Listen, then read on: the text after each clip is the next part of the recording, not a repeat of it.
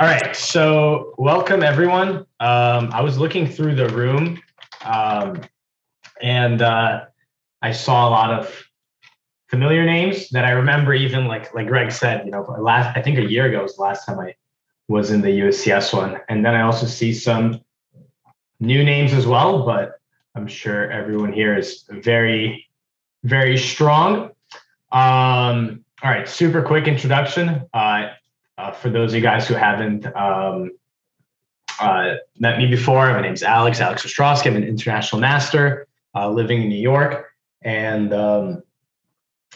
that's all you really got to know. I have done a lot of these before. I think maybe I've given like 20 or more of these classes, but not recently. So it's always good to be back. And I've played some of you guys too. I recognize and then we got famous Rio. I wonder how his microphone is doing. He had a very famous microphone last I remember, but we'll see. Anyway, let's get to some chess. So I wanted to share, keep it kind of relatively simple for myself. Recently I've been, Greg saying I've been organizing tournaments. I've been trying to play in them too. So personally, I have one grandmaster norm. So obviously, the dream is one day to get a couple more. So I used to be very, very active. I was like 2450 FIDE. I had a norm. I still have that norm. They haven't taken it away yet. We'll see. Maybe they will if I play quite poorly. But I still have a norm. So very frequently, I still play these 9-round events. I know a lot of people here also play them. Some of you guys have even played like in Charlotte. So those 9-round events, I think Rio actually, congratulations, just got his first norm. So one thing I want to share with you, a couple of games that I recently played, and I wanted to share sort of my experience in playing these tournaments, especially for those of you who are either have been participating in them or are thinking of participating in them.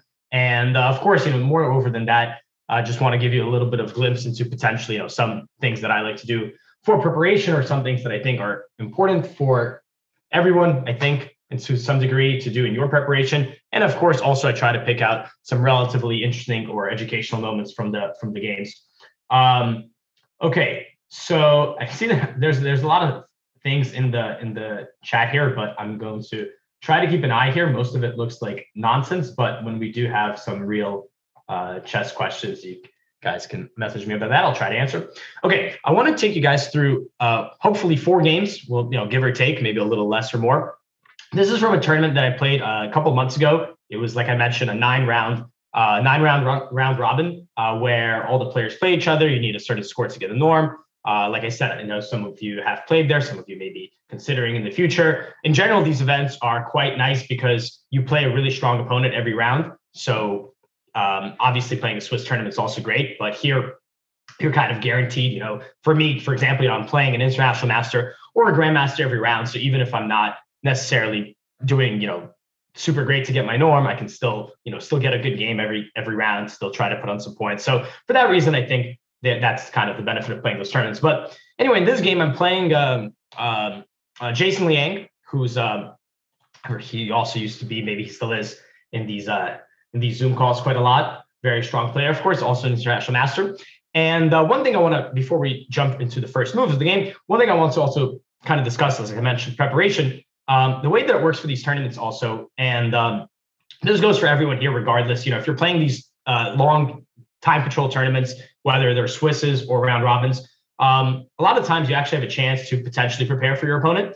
You get the pairings early. Obviously, these tournaments, you get them in advance. But even if you're playing, some different event, they could be coming out an hour or 2 hours, or if you're lucky, a day before, and you can have a look at your opponent. And of course, nowadays, I think compared to, I became an international master at this point almost 10 years ago. And compared, so I can sound like an old man now because I can talk about, back in my day, 10 years ago, when I was playing, my events, getting my norms, the level of preparation for my opponents was like much lower, because we didn't really have, I think, as much access to all the stuff that you guys are using today, like all these Chessable courses, or just in general, like all these videos and books. It just wasn't that common back then. So nowadays, There's all this information. It's just a question of how much time are you going to be devoting to studying those things, and and if you're kind of choosing the right concept. So anyway, getting back to the present situation, when I'm in this tournament, I'm looking at what my opponents play. They're looking at what I play. This becomes a little bit of a cat and mouse game, and we'll start with the game. I play c4. Now, normally I'm actually an e4 player, but one very, very important thing in general is, especially nowadays, like I mentioned, because there's so much possibilities for people to prepare. It's you can't really it's really, really hard to truly surprise someone. And one I think really useful thing to do, this is obviously very, very general, and is to have multiple openings, right? And I think for me, like actually I played e4 almost my entire life. It wasn't until I was I think 3 years ago, so I was already like in my 20s. I actually learned c4 from scratch, and I added e4 and c4. So one other thing that I also noticed, for example, was this is more and more true, of course, for a lot of players. But one thing I thought was interesting, Abhimanyu, who of course all you guys know, who's a grandmaster and the youngest grandmaster of all time. He was someone who was always very, very well prepared, and I've played him many times when he was playing the round robin events. But he was always kind of playing the same exact line, so he was very predictable in his openings.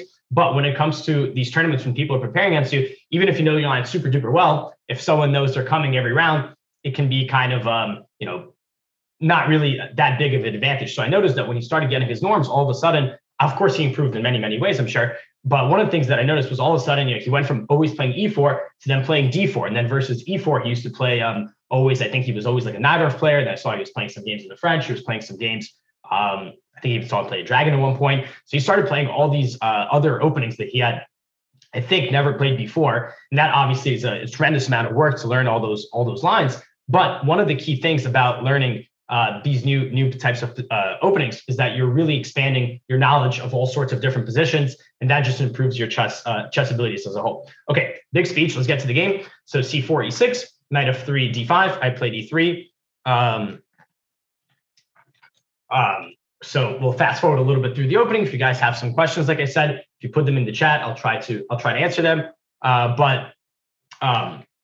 right, we have this English opening type position. And one thing I'll fast forward a little bit. So one thing I also want to add when it comes to doing your preparation, right? How do I handle that? How do you guys handle that? Of course, as I mentioned, there's all these different resources, such as like I mentioned, like the Chessable courses are pretty big. Obviously, there's also like different types of there's probably even things that I might not mention or know about. Just online courses in general. Or books, of course, still viable. And more than ever, you also have access to engines and databases, and of course, you can use those things as well. So this particular line, I also want to kind of bring up this variation, just not only because you guys will see that we'll have some decent moments in the game. So I want to bring this game up from a standpoint of preparing for opponents and preparing openings. Now, this was actually the last round of the tournament. I wasn't playing for a norm. He wasn't playing for a norm. So, it turns the last round, things get a little bit lazy. People are like, oh, okay, I've already played so much chess. So I kind of went into this game. I didn't look at anything specific. This was just things that like I had looked at once upon a time. And also Jason, for example, he's someone who plays many different lines. This is like my third game as white against him. And the first time I played e4, he played the Caro-Kann. Second time I played e4, he played the Sicilian. So he plays a lot of different things. So that's why, like I said, very, very early on, if you're someone who plays many different openings, it becomes very, very hard to prepare for you, but it also becomes very useful to your own chess abilities, because then you're expanding your arsenal of weaponry, and you can kind of choose it depending on the opponent you're playing. And on top of that, you can also, of course, enrich your own chess education, chess knowledge. Personally, for me, a lot of the times when I would go throughout my chess playing history and I would have a jump in my level, it would be like a lot of time coincided with me learning some new kind of opening. Not always, but that was something that was useful. And that's actually a good question. So Joshua messaged me, he says, what rating do you think is best to learn multiple openings? And yeah, that's actually something I should also touch upon, because I'm not saying, okay, look, you're 1500, fantastic, 6 openings, and then go and get there. Go out and get it. Obviously, you want to have a good sort of base, whatever, maybe you're an E4 or D4 player, great. You want to know what you're doing there. to start things off. You don't need to immediately start offshooting into all sorts of different lines, or whatever, if you play something with black. But once you've kind of been playing some particular opening, I would say, I mean, I don't have a super scientific answer here. I would say, maybe like play something for like over a year, 2 year, year and a half, 2 years.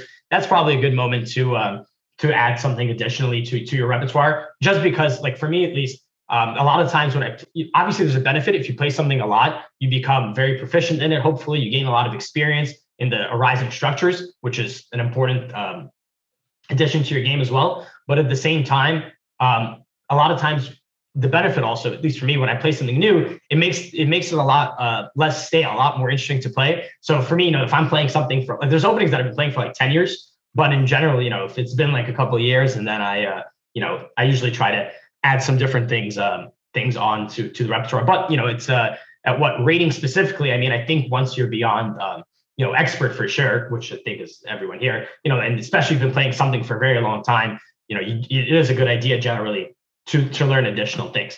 On top of that, I should also say, you also want to make sure the thing you're currently playing is adequate as well, because you might have learned an opening when you were like 1200 and you're just playing that opening for like the next 800 points of your existence. And if you kind of still, haven't improved on that knowledge, then, you might not even need to learn anything new. You need to learn your own current stuff. Now, with that being said, I want to turn on the online base here. And okay, I'm sure everyone knows of this feature if you use ChessBase or any other sort of a program or online base, I guess. It's also a good idea, whenever you analyze your games or analyze some opening, you want to see what other players are doing. Okay, obviously, I'm assuming you guys all know this. But one thing I was also going to add, especially nowadays, one thing that I try to especially do, not only do I try to, when I'm preparing my openings, obviously I use, like I mentioned, like the engines and databases and other written resources. It's actually also important to look at what your opponents could be looking at. So, in this particular case, I don't know, does anyone, I haven't asked a question in a while, but I'm curious, does anyone play this variation for black? This is a semi-slot. Does anyone play this for black? You guys could, okay, we got it. One me, someone admits it. All right, so, okay, if you don't play it, that's okay. I'm not saying, it's, I'm just curious. Do you play this? Okay, now let me ask you another question. If you play this with black, I think, there's one resource that comes to my mind, at least, and this is something that I looked at because I knew my opponents could be using it. If you are someone who plays this line for black, and maybe you even know, even if you don't play it for black, what is a resource what is a good resource on this opening for black? It's a specific course I'm thinking about, and I am sure you guys know it. Well, someone gave me a move. I'm not asking for a move. I'm asking for yeah, exactly. Someone messages. Okay, multiple people have messages. Yeah, so there is, for example, there's a Sam Shanklin lifetime course here on Chessable, for example, and that is something you can expect that a lot of players are going to use. If you're playing this for white. So there are certain sort of resources that are very popular. If some top player publishes, here's my analysis on the semi-Slav, Slav, whatever opening, you can bet that the suggestion in that line is going to be used against you. So it's also important to, in conclusion, it's important to also understand what your opponents are looking at. Even if you don't, I don't play this for black at all, but I was aware of the course and I was aware of the suggestions in it because, when I'm doing my preparation, I want to know what the other guy is preparing as well. So that's something important. So anyway, this type of position, exactly regardless if you play it or not, we have this, it's called the semi-Slav, very solid structure for black. For now, this bishop is a little bit passive. White's plan is to break with e4 at a good moment, and black wants to play e5 or c5. So I go over d1, he goes rook d8. These are all moves that have been seen. I'll leave this on for now. Rook e1, he goes rook e8. Now bishop f1. Again, both sides are looking for a good moment to break through in the center. So there's a decent amount of tension in the position. Obviously, I'm looking for a moment if I can play e4 and then let's give black like a move that's probably not very good, like a6. That move doesn't make really a lot of sense. Hasn't been played before though. So for example, there could be a position like this where black is having some troubles playing this c5 move. And then of course, at the same time, I have more space in the center, knight f6, maybe there's queen c2, maybe there's queen h4. I'm not sure which of those are stronger, but black is really struggling to play c5 because here, for example, d5 can be played. Looks like there's a random game. I don't know why black played a6 in that game. I guess that's what happened. But looks like this 2350 player stumbled into this very difficult position. There's knight g5, there's this pin. Just an example of what white is going for here. Obviously, a6 is a really goofy move for black. So yeah, white's looking for a good moment to play e4. Black, on the other hand, has to play e5 or c5. Now, here's the thing. So in the game, Jason plays the move e5. And, if we look at the statistics here, you have e5 and c5. First of all, those are the national moves that you need to be checking for black. Second of all, even though c5 is more popular, I don't pay a lot of attention to this, but it is interesting to see, I see this move e5, and I paid special attention to it, not only because it's a popular move, but also because the score, and you should know this score is always from white's perspective. So, 54%, 44% means white is scoring 44. That's obviously very bad. Black is for some reason scoring, better than 50% of the opening. So that kind of means either this line is amazing or, something's going on here. And I actually kind of want to share something kind of funny with you guys. So my opponent plays e5 here. And okay, obviously I'm aware of this move. You've always got to be aware of the dangerous moves in your repertoire. And in this position, I take an e5. There's this really cool line here I'll just share for fun, that if you take on d5 with white, black has this really aggressive move e4. And there's this really crazy forced line. Perhaps some of you who play this for black know about this one. So there's takes. I think it goes takes. And then black goes check here, check. And there's this really big attack. And okay, if there's g3 or king h1, I think there's knight g4, and then there's also queen h6 ideas. And if you guys, and then I think the move is if king h3, there's rook e5, some really goofy stuff like this. Looks like people hey, we saw this. Yeah, okay, nope, I didn't know you guys saw this. This is just something that it didn't happen in my game. I did not lose this fight, but looks like you guys know. For those of you who don't know, this wins because of this beautiful idea where we sag the rook to get the queen into the square. Looks like everyone already knows this. See, everyone is so smart. Everyone's so well prepared. But I was a little bit smart in this game, and I did not lose that way. So I took an e5. My opponent took, and here I played knight to d4. Now, again, going along with the topic of preparing this specific opening, this was not something that I prepared for this game, as I mentioned. But again, you got to know the main lines when you're playing these positions. And I paid special attention to this variation here because I was wait, this has this really cool idea for black. This also has this really good score. So those are some things that I try to look at when I'm considering what my opponents could play. But I'm also trying to keep the same in reverse. So for example, in the game I played knight d4. Now, as you guys will see, the most common move is knight e5, bishop e5, then it takes, knight to b5, and rook c8, queen b1, and now bishop to b8. So this position here has been reached 7 times. I think these are mostly correspondence games, but I look at this position, g3 here or whatever, and you can see the score. You have a lot of these games where white and black are kind of evenly matched by rating. Actually, white's maybe even, I don't know, whatever. Let's just call it evenly matched. And somehow, it's all draws and one win for black. And so, even though white has this outpost, looks like black has a lot of activity with the knight coming to e4. So I look at this position, it's around equal. And I was okay, this is maybe not what I want to do. So again, instead of kind of going for the most common move, in the game, I played the move knight to d4. Now, after the game, I talked with my opponent, we analyzed a little bit. And this whole idea that I played in the game, he told me, he was we had some discussion about the game, and he was I was thinking blah blah blah blah, and I was that was actually preparation. He was oh, okay, I didn't realize that, but okay. So he takes on c4. Now the whole point, why do people not play knight d4? This looks really obvious. You're going to get this fork. You're going to be able to take on d5. All these good things. Well, the reason people don't do this is because, the reason maybe people don't do this is because after knight f5, you get the bishop, but you actually, in this position, you actually have to give up a pawn. So, if I just kind of take back on c4, you guys will see this has never been played. This can get a little dangerous because of knight g4 and c5. And all of a sudden, even though I have the bishop pair, tactically, black is very, very active. So instead, I play rook d1. So getting this tempo, he takes on b3, or knight fg4, maybe even, yep. And then after takes, my opponent goes queen b8. And this has actually been seen before, kind of funny. Just 2 legends, me and Peter Snidler. So only the best play this line. And this was kind of as far as I remember, at least in my notes. Like I said, I didn't check this before the game, but there are kind of keynotes that I remember in my mind. So we get to this position, and you guys can see the compensation here is, of course, that I have the dark square bishop shooting at the king. But all I kind of remembered was, okay, the computer says it's like, equal. I have the bishop pair, and I'm sure I'll figure this out.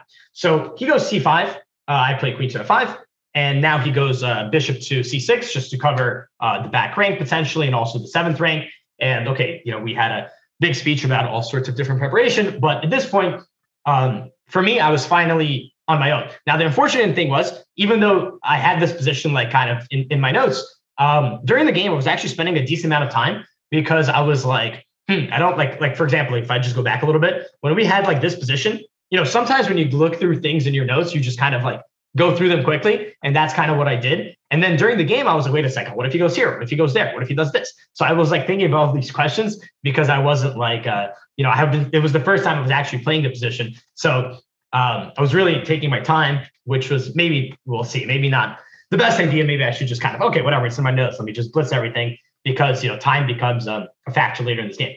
Okay, first big question for you guys. Let me pull up the world famous timer on the screen. All right, white to play. What would you guys do? We got, we're out of the opening, down a pawn, got the bishops. He's consolidating. He just made bishop c6. I don't want to lose. Let's see what you guys got.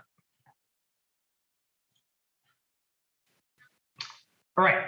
So big answer reveals. Not yet.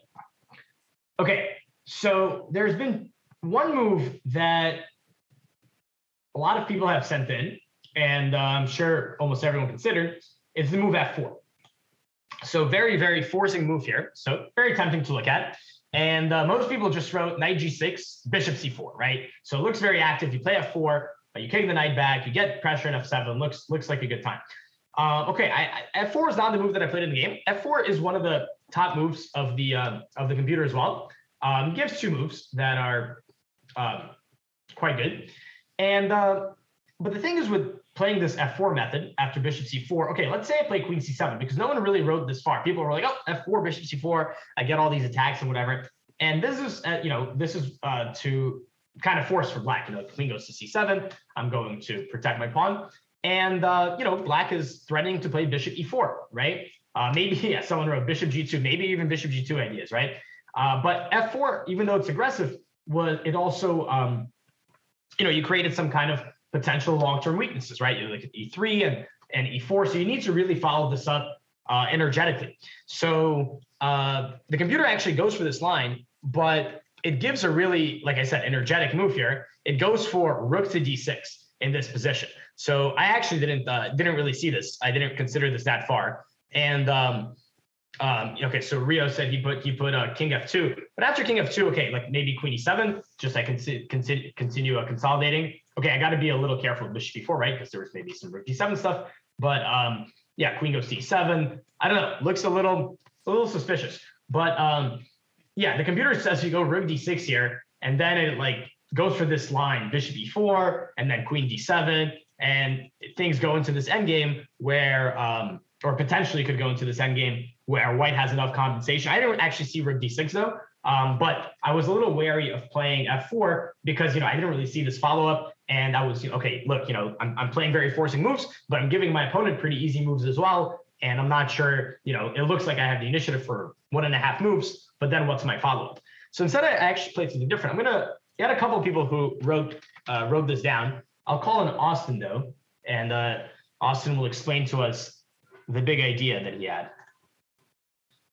Trying to.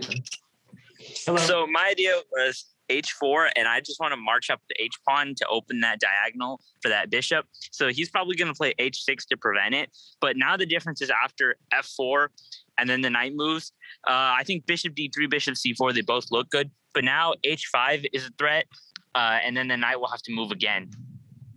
Yeah, exactly. So yeah, I know we had, like I said, there were multiple people with that idea. So I can't call everyone at once. But yeah, h4. And again, the computer rates h4 and f4 the same. But to me, I actually played h4 here relatively quickly. And I was actually really happy when I spotted the idea too, because it's so simple. You know, you're just kind of like, the thing is we're down a pawn, right? So it's tempting to be like, okay, let's make something happen right now.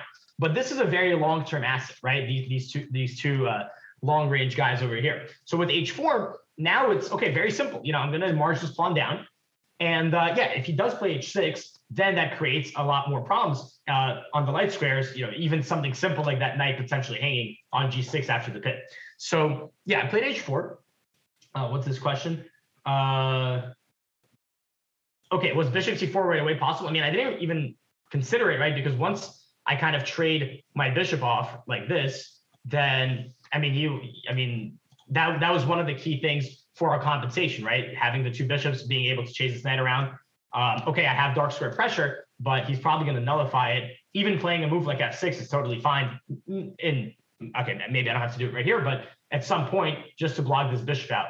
So yeah, h4. And the other thing I liked about it versus playing f4 is that it's not forcing, right? It keeps the pressure more on the opponent, and he needs to figure out how he's going to react. So he plays queen c7. I go h5, and he goes queen e7. So his reaction is just he's consolidating. Now I play h6. So he never stopped me from doing it. So I was like, all right, we'll do it. It's not very easy to deal with. The computer was saying like something like he has to go f6 right away. Not an easy move to make, right? Because, okay, it's logical to counteract this bishop, but it's also a little spooky because you're weakening the king. So again, not easy to play this for black at all. Pawn goes down to h6, he takes it.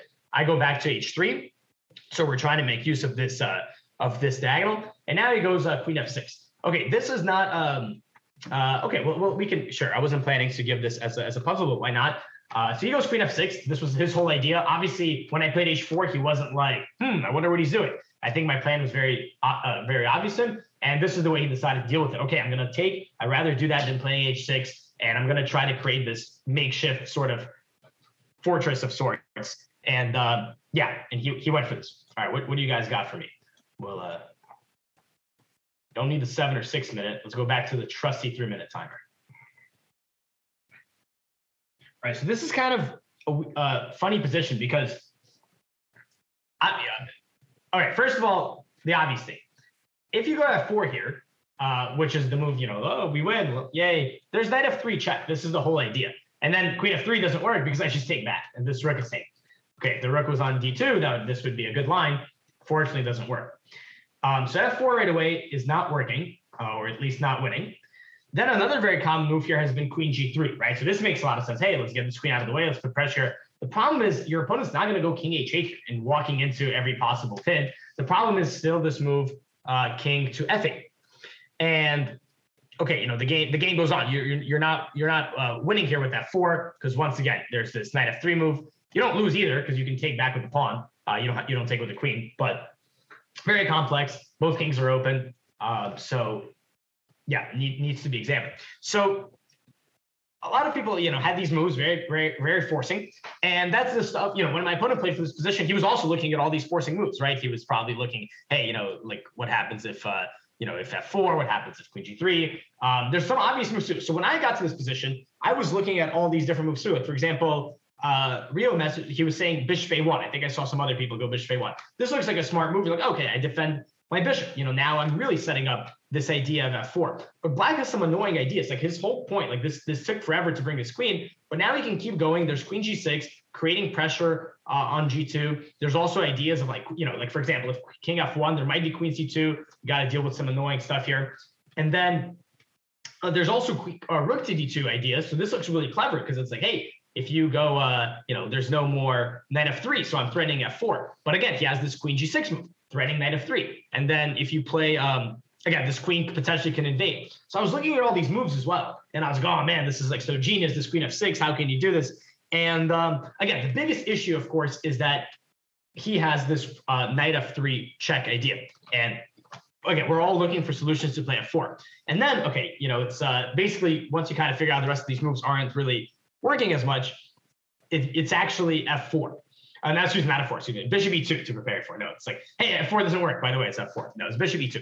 So there's other moves like rook d2 and bishop a1. They don't lose. But well, king h1 does lose. I think I just saw someone say king h1. Then I take an f2. But yeah, bishop e2 just allows you. It's just kind of weird because this was something that my opponent obviously missed. I also missed it when we were going for this position. And then, you know, a lot of people also missed this as well. I think it's just because, well, okay, we're doing this in the context of a puzzle, but even in the context of a game, it's really tempting to just kind of throw yourself in all these forcing options. But there's something a long time ago that I read. Okay, everyone kind of does this. It's called like skimming method. You don't want to just immediately jump into like one move. You kind of want to look at, you know, maybe all the logical, you know, candidate moves, 3, 4, 5 options really quickly, being like, okay, f4, like what's happening there? Okay, then f3, I can go rook d2, I can go bishop a1, you know, what's the difference there? Okay, queen g6 maybe. And then it's like, what are the other options? So for me, I was kind of like, I was going through the same thought process though, you know, like f4, rook d2. And then I was, wait a minute, like I'm focusing on all these moves. And, you know, then I saw I actually had bishop e2. So actually after bishop e2, f4 is such a serious threat, and I'm also controlling this f3 square, that he actually just went back to e7, which is apparently the best move. Then I take an h6, then he plays f6, and okay, I was going to give you guys a chance to solve something here, but I'd rather save it for the next game. I just want to kind of explain what happened here. So okay, at this point I was like, all right, I had maybe around like 7 or 8 minutes in the game. He had something similar.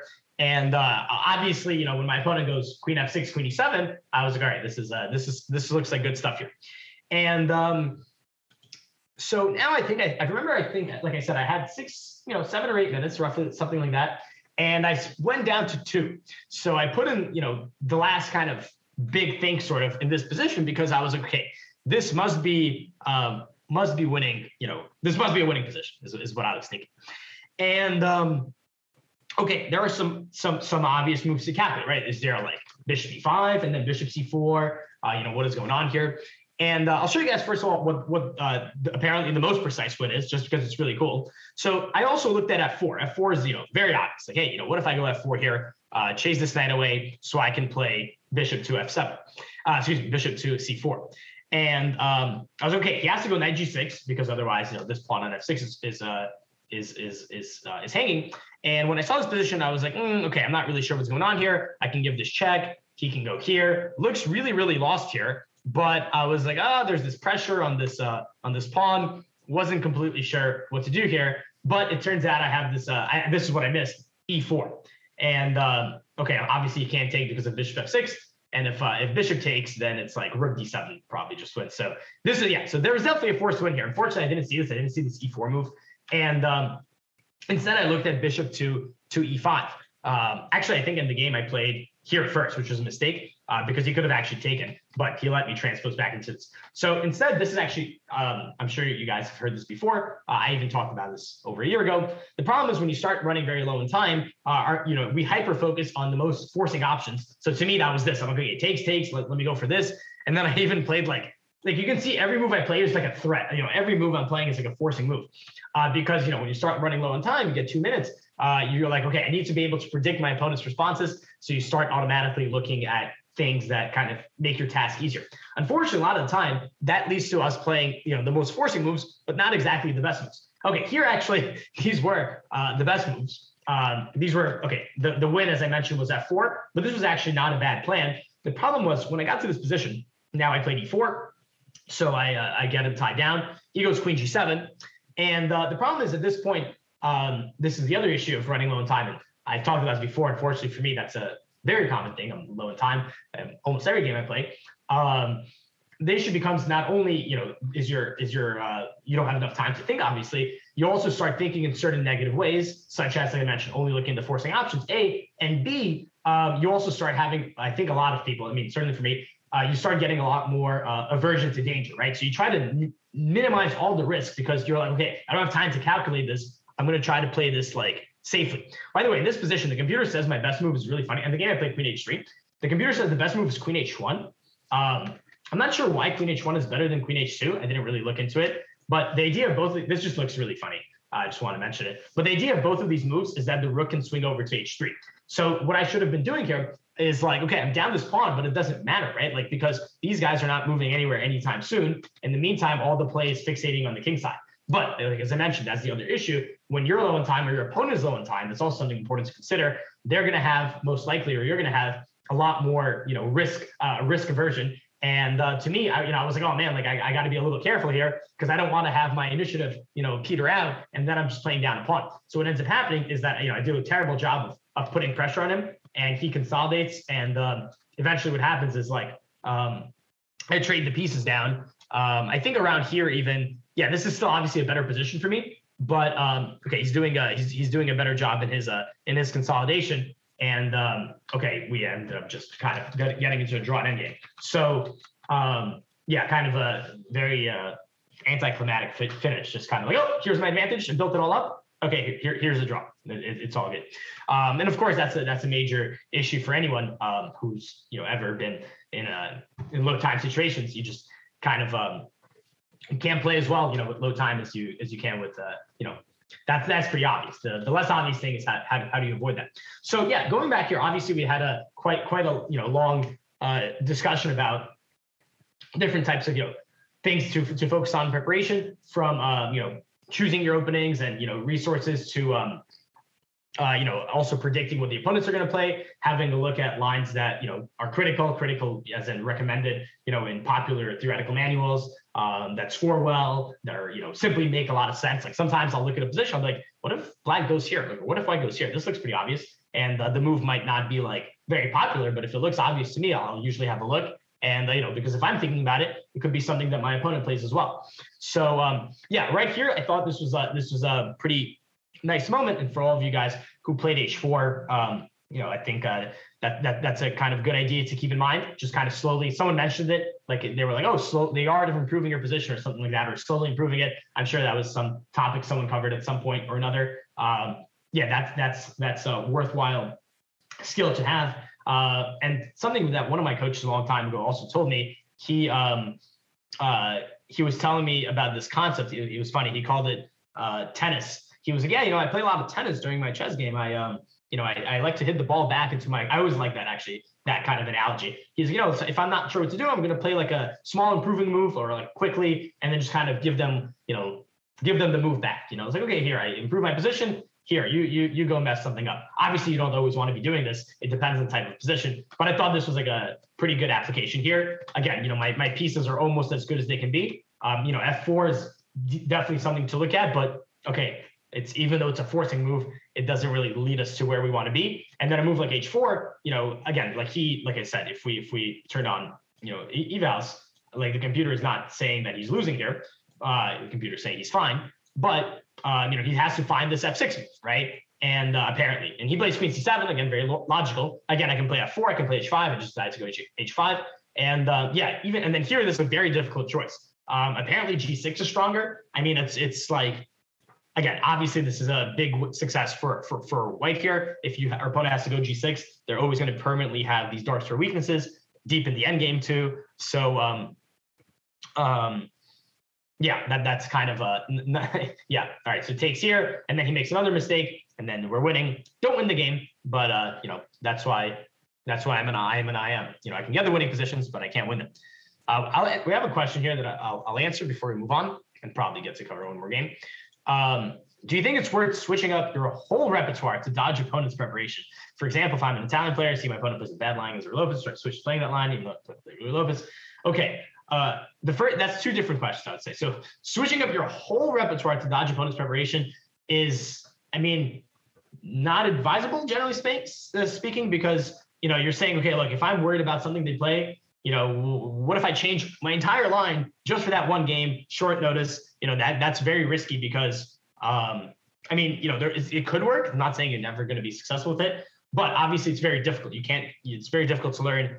It depends. Is it a new sub variation, right? That those things come into play. You can change your variation. You can't change your whole opening. If you've never played, for example, the Ruy Lopez, and you always play Italian, then, you're probably not going to be able to do it just like that.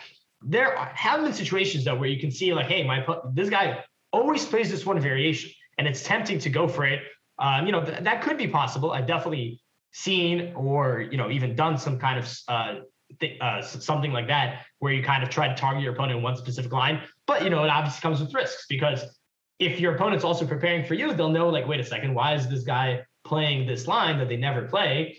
You know, like, and you also should keep that in mind too. If you prep someone, you see they play, you know, they always play the, you know, the French defense, 150 games in the French, and then all of a sudden you come to the board and they play something different.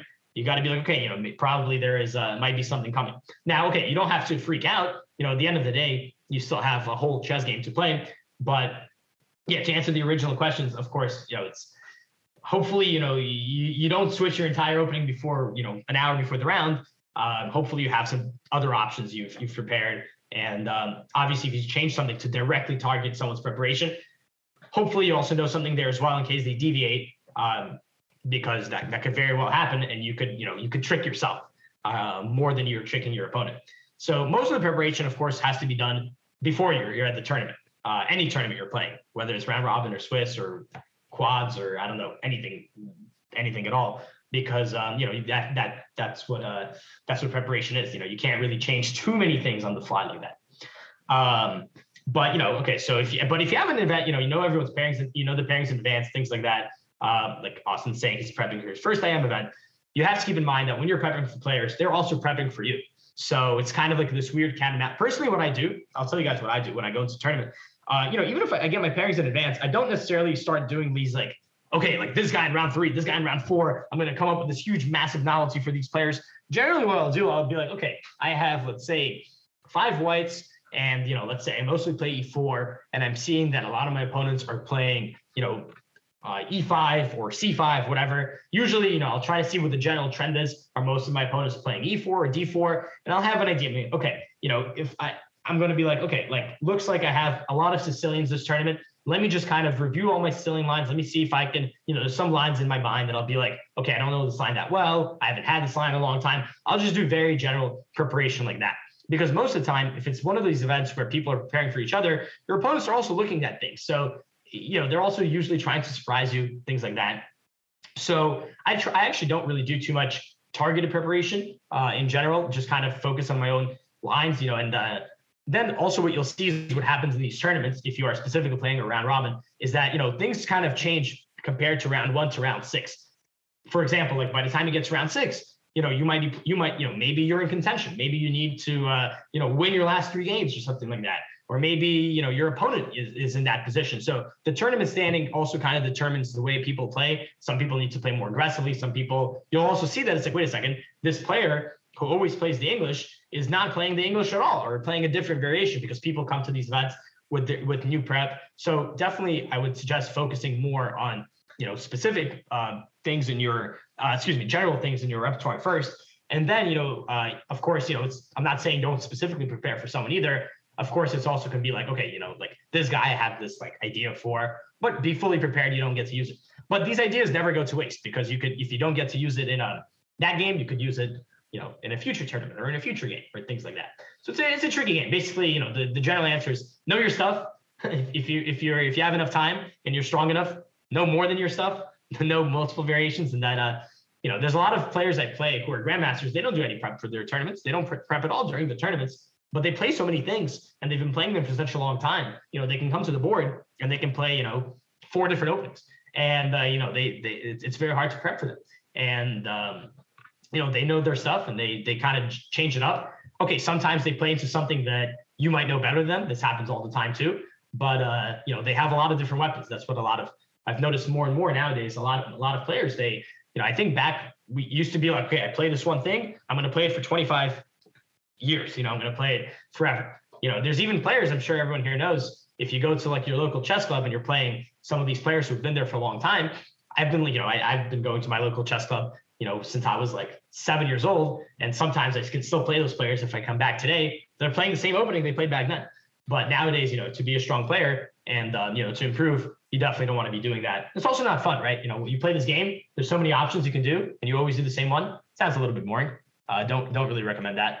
All right, let me show you guys one more. And I guess I always do this. I always prepare like 4 or 5 different things. Then we look at like 1/10 of them. Let's see which one I'll pick. I'll pick this one.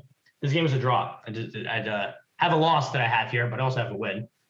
Let's go with the win, right? That's more fun. So let me pull this up. Okay, speaking of, this game was actually played also in the same tournament. My opponent is a Grandmaster and used to be a very, very strong player, like top 10 in the world. Not anymore, but let's see what goes on. So E4, C5. By the way, this is also a guy who, before the tournament, when I saw us playing him, I saw he plays a lot of Sicilian, but it wasn't clear which line. Like he plays like 4 different lines in the, he can play some like Shevinigan, he can play like, Khan, plays all these different lines. So, it's what am I going to do? Am I going to like study every single one of those lines? Okay, I could do that. But kind of before the event, I kind of reviewed the things more that I was like, okay, I don't remember this that well. Let me review this more. And when I came to the board, he played something that I didn't even look at all. So this also happens quite often. So I played bishop b5 check. This is what I normally play against this Sicilian. He decides to play knight c6. I'm sure there's some bishop b5 players here. I'm sure there's some Sicilian players.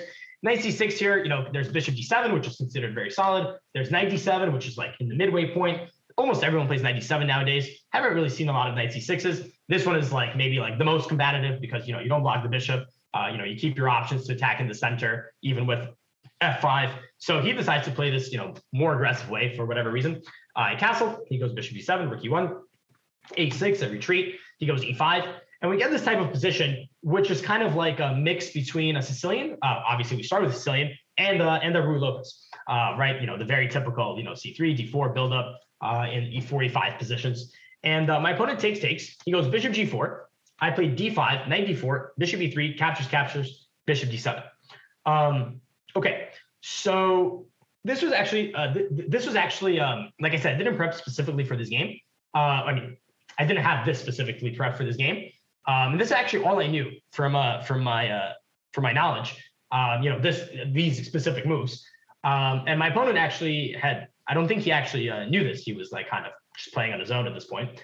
So let's get some big speeches going. What do you guys think? I'll make it very general. What do you guys think about the position? Plans for both sides, and what's your evaluation? You guys, you don't have to type it in. Just I'll call on someone. Just type me if you want to be called on, or I'll call on someone random. I'm calling Greg. I don't think he's here though. There's no me's I get to pick. That's perfect.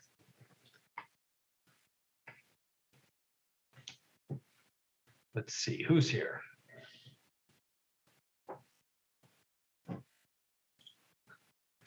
Pick. Pick someone I've never heard from, who hasn't typed anything either. So you're in danger if you haven't typed anything.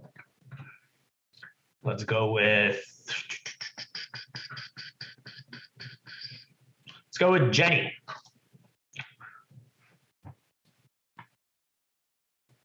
What do you think, Jenny? Plans for white, for black? What's your evaluation? All those wonderful questions.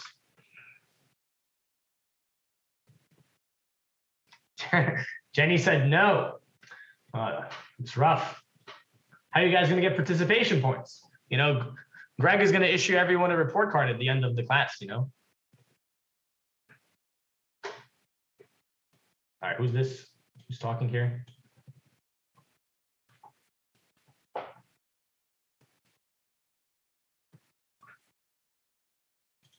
I'm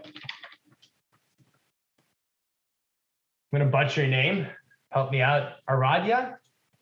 I'll call on you. Sure, you can call me Addie. So, but Hey, anyway, so I was thinking for like white should play like probably like f4 with the idea of just like f take e5. So like that's like the main plan, I would say. And of course, like black's probably gonna try to stop that, which I was thinking like knight h5 and then like knight f4 to stop that. And then yeah, I think the evaluation would probably be like white is like slightly better. I don't know, maybe actually a lot, but okay. All right, so we got a brave soul volunteering their answer here. So, okay, f4. This looks pretty tempting, I would say, but I actually didn't really consider this plan at all. And the reason is, okay, so let's kind of draw the boundaries here. Obviously, this reminds us probably more than anything, maybe like a King's Indian type position, right? Because, we have this chain. Black has I think black's plays obviously should be on the king side. We Adi mentioned like knight h5 ideas to stop f4, but also just in general, like knight h5, f5, bringing this bishop to g5, things like that. So obviously, these double pawns looks like, hey, the king's in a lot of danger. But because we have the space advantage, we're really restricting a lot of these pieces, and particularly this bishop, right? This guy's quite bad. This is also giving us a lot of space on the queen side here. So, looking at my position here, I was like, okay, look, we're gonna have a nice little party here on the queen side. And it's not so easy for black to get any kind of play going because, again, these are ideas. You could bring this out, but even if you get all these scary moves like knight h5 and knight f4 and queen g5, I put my king in h1, and this light square bishop. Obviously, I can also like do some other stuff later, like maybe bring this rook in. It's not that easy for black to break through. So this type of position, I actually think is very, very. I think the computer really likes it for white too, but I actually quite like it. I really, really liked it for white. And when we got this position on the board, I was like, okay, this is quite simple. I'm going to go all out on the queen side here. So first, I played knight d2. The idea is just to develop, obviously, the target here. And now my opponent plays b5. Very okay. Like, what does he do, right? If he just plays if he plays bishop to e7, I can play knight c4 and try to invade. I can also maybe throw an a4 first. And, again, it's like those King's Indian races where, black kind of goes all out on the king side. But, I'm really kind of crashing through here quite soon as well. Not sure exactly what the best setup for me is. I can put the bishop or knight there, try to put the rook on the c file. Maybe queen can swing over even to a3 in some of these positions, create some pressure. But also, I wasn't thinking of f4 at all because it looks very clearly like my play is on the queen side, and I rather keep the central formation solid. So again, this is, I'm sure this has been a topic many of the USCS coaches did a million times. And, just kind of understanding the pawn structure. That's another important thing. Whatever line you play, again, this position here, if we look in the base, it's actually been reached, relatively often. And some really strong players, you got Anand here. So it's been breached 122 times. I don't really know this position super well, when I went into it, but, I knew these main ideas. So let's kind of look. Knight d2 is played. There was also a4 as a possible move. My opponent plays b5. And okay, very committal because he's giving me a target, but he's also not letting my knight invade. So I go a4. What was the idea? Well, the idea here, he plays the move bishop to e7. So he elects to keep the pawn on b5, right? I actually thought maybe he was going to consider taking here. And I was okay, there's no way this works. He can't just be opening up the entire queen side for me. So I just want to show you guys this idea in case anyone, just kind of give you something to use maybe in your own game at some point. I was going to play knight c4. Obviously, if I get this light square bishop, this guy's going to dominate everything. So rook b8 is forced. And speaking of getting rid of the light square bishop, I was just going to sacrifice here at a4. And again, some players, and me included when I was younger, I would say, it's very kind of difficult to sacrifice material unless you get it immediately back. But here, it's like it should be. We'll look at something a little concrete, but it should be so obvious that this guy is such an important piece for black, or really his only good piece, that even if we give him this rook and we dominate all these squares, it definitely should be enough compensation. So, for example, if he takes, queen takes check, like queen d7, queen takes a6. Okay, we already get the pawn back, and there's all sorts of stuff here. Obviously, this king is not safe at all. You go bishop b7, I go knight b6, queen b7, queen a4 check. For example, king has to go to f8. This king can't even get out. And, we probably can even win with a very simple plan of using this b pawn.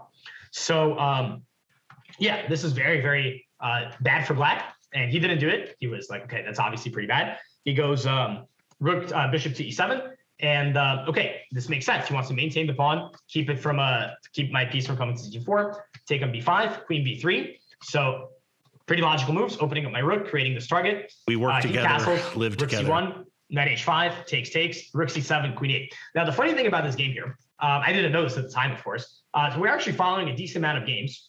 And castles, I play rook c1. This knight h5 move, not a novelty, but not the most common move. The most common move for black here has been h6.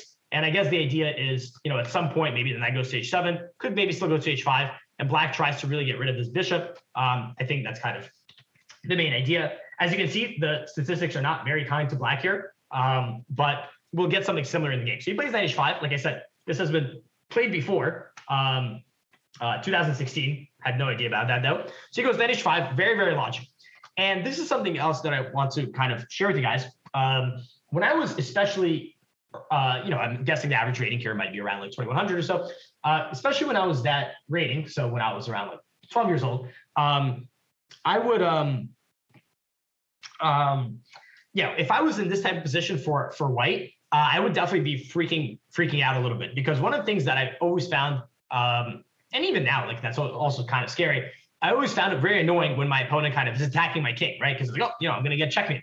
So when this whole position here, when he goes like knight h5, it looks like black has a very, very obvious plan, right? He's going to go f5, he's going to go knight f4, so aggressive. And the nice thing was, that now that I'm a bit older compared to when I was like 12, when I was looking at this position, I actually did not think I was going to get checkmated at all, because I was like, okay, first of all, I know I haven't done anything wrong in the opening, right? I know that I'm playing the right way. It's supposed to be good for white. I know it's been played by many strong players. I know the computer likes it, but moreover than that, if I just kind of look past the opponent's aggressive moves like knight f4 and f5, then it becomes very difficult to see, if you get those pieces there, what's your next plan? Okay, rook f6, right? So black just needs like so many moves to get threads going here. So in the meantime, I already have all the files opened up on the queen side. So I was like, okay, logically speaking, this attack is too slow. So generally kind of speaking, there's this, you have to also, when you're being attacked, at least, this was something that I learned over the years, is that, you have to also keep it in perspective. Even if it looks scary, you have to sometimes it's good to rely on your intuition, but very often you have to also think very specifically, very concretely. Okay, it looks scary, but, let's look move by move. And now I was actually pretty proud of the calculation I did in this game, because everything came forced. So I played rook c7, he plays queen e8. So very logically, he keeps his pawn defended, and he also tries to, he bring this queen over here. I would give this to you guys as a puzzle, but I'll just kind of share it, since we're about to finish. So I played queen a3. So again, as I mentioned, my files are already open. I'm going to, start slamming through on the queen side. He goes f5. Now I go queen a7. He goes knight f6. So I'm not sure, but I think you might have missed this idea. And this is why I'm saying, you want to be, it's important to keep a cool head and look concretely at these positions, because here it looks like, okay, I put my rook and my queen on the 7th rank. Looks like I'm not going anywhere. He's going to play, f4, and that might bit or something, or maybe takes, and this queen is coming. So it's starting to look scary and whatnot. But here there was a move that I'm pretty sure he missed, and that was the move pawn takes f5. And I saw this move quite far ahead, actually. And it looks, very stupid, because, this whole time we want to keep this chain together. But the point about of this move is, first of all, there's pressure on this pawn. There's this idea of f4. And this just gets rid of that.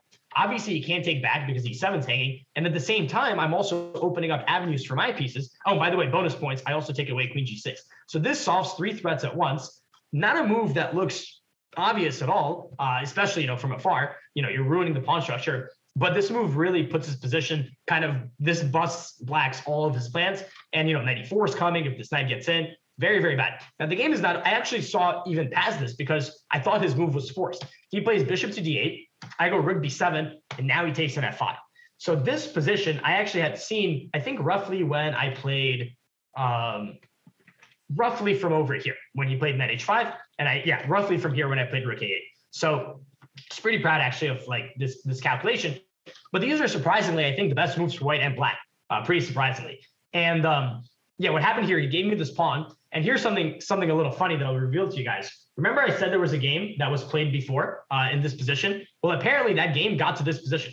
That game went to move 26. So as you guys see, ChessBase automatically annotated the game. I played a novelty and move 26. It wasn't a prepared novelty. I wish I could be like, yep, I beat this guy, this grandmaster, 26 moves of preparation. No, I found most of these moves at the board. But if we kind of go back, when he played knight h5 here, this is where me and this game, we were the only 2 games to play. And, these moves were kind of, where's our notation? These moves were kind of straightforward for both sides. So anyway, I'll show you guys the finish here. Takes. I took bishop h6, and my novelty here was the very brilliant rook g2, retreating the rook. So I'm up a pawn. It's not a very impressive pawn, but that's not my main advantage. My main advantage is that remember, my opponent was trying to attack me. He's not attacking me at all. I got everything covered, and it's your king that's getting attacked. And also, you have these long-term weaknesses. So that's why, like, for example, if any King's Indian players here for white or black, in the King's Indian, there's a lot of positions where black goes all out. And if you don't mate on the king side, you get wrecked on the queen side. And you can even go into endgames where you still get wrecked on the queen side. That's kind of what happened here. Rook g8, queen b8. And I won another pawn. And he tried to, like, simplify it. And now I'm up 3 pawns. And then we got into this opposite color bishop endgame. He ended up actually resigning somewhere here. He should have actually played it out. He was just down 3 pawns. It's kind of a weird position because this bishop can kind of just sit here and do nothing. Like, he like resigned. He was like, all right, whatever, this is losing. But the win here is actually, okay, I would have won, but it takes a while. There's like some wins where I basically zugzwang him by moving the king around. I would have played this on. I thought it was a little weird he resigned, but okay, he's lost. So that's that. Anyway, again, thought if I just want to sum up what kind of happened here. Yeah, I thought this type of opening position was interesting in general. And also one of the things that I think I began understanding at a better level, at least, and something that some of my coaches at the time were always preaching to me when I was younger, was, they really kind of taught me the value of having more space. And I think that's why in nowadays in a lot of different openings and variations, you see all these lines where, white just kind of plays for some space advantage. And here, this is even a good idea, even though my pawns are all doubled up. Let's see what the what the evaluation here says. Yeah, the computer is kind of giving, 0.7 or something like that. So very favorable position for white. Looks kind of spooky, but that's kind of the advancements that we have, in our understanding, especially with some of these engines. So yeah, plan here was very straightforward. Just go attack on the queen side. Then again, dealing with the opponent's pressure. He has this very spooky attack, but it turns out, with the cool defense, just doesn't work. And this was also kind of the problem for my opponent. He didn't realize how bad his position was almost until after the game ended. I talked to him a lot about the game because it looks like black's moves are just so obvious. It's like, oh, this is so brilliant. Black just kind of positions all these pieces here and checkmates white. So he was actually playing all his moves very quickly, very confidently. He wasn't really calculating because he was just kind of playing by hand, as they call it, by feel. He's using his like experience, and just the moves for black look really obvious. But the truth is, I was actually never really particularly worried in this game because the space advantage, the fact that it takes him like 6 moves to create a threat here, makes it very difficult. All right, so I want to share. I have some different stuff that I want to share with you guys. Just kind of some games from my recent tournament practice. Don't worry, I had a couple of losses I wanted to show, but didn't get around to them today. But I do owe you guys a couple more lessons, so I'll be back in the future. Hopefully, we'll get to them and other interesting adventures. And hopefully, yeah, some of these positions were interesting to you, regardless if you play them or don't. Hopefully you picked up some ideas. Hopefully, I answered some of your questions about preparation. And yeah, if you have any other questions, feel free to ask. Otherwise, we're going to be wrapping up. Keep going. Well, I could keep going. I just don't want to. But I will see you guys soon. Any last second questions, I'll try to answer. Otherwise, you guys are free to go. Well, you guys are always free to go, actually. But now you're really free to go.